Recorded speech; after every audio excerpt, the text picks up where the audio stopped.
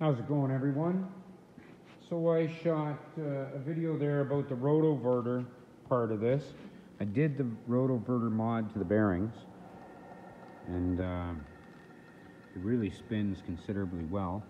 Now I don't have a load on it, and I thought I'd do an amp meter reading for you without a load, because I hadn't done one of them. Let's get this plugged in. And we're plugged in. And there's the amp draw with the capacitors, no load, 1.33 amps from 8 point something amps originally. So maybe we'll put the belt back on it here, and look at how long that spins. Spins for a really long time.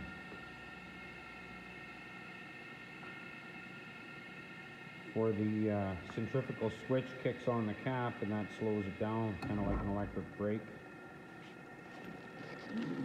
And even that takes a bit of time to stop it. So we'll put the belt back on it, and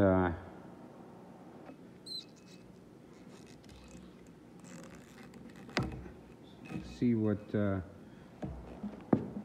readings are. They don't look like, I don't think they changed anything since I did the Rotoverter to it, but I do know it spins much better. The belt is on it.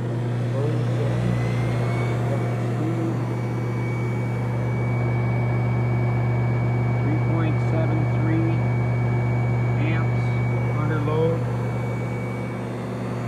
Driving this motor.